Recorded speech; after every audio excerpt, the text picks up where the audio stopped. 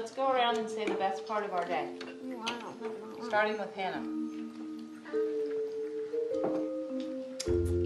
Thanks for my baby. Your baby.